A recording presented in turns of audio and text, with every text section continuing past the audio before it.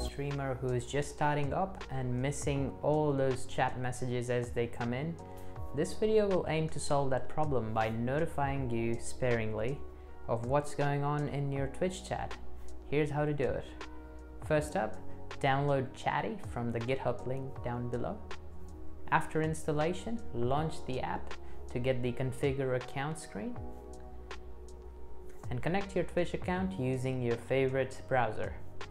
Now type the channel name, for me it's Sherlock Downey, and click join. Nice. Now that you're logged in, you need to go to the main menu, then settings, click on Windows, then check minimize and close to system tray. This is so you don't forget to run it every time you stream and you can have it running in the tray, and also you don't accidentally close it. Then click on notifications, then sound notification settings, and make sure that it is enabled. Now go to events, then add chat message and have it always enabled.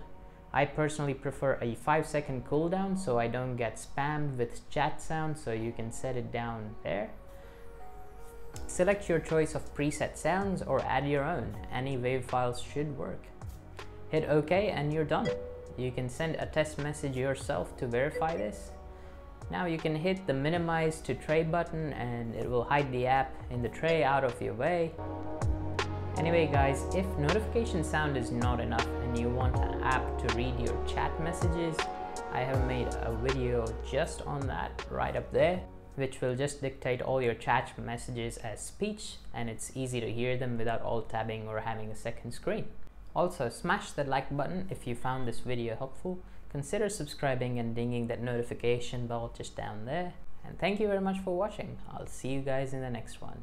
Cheers.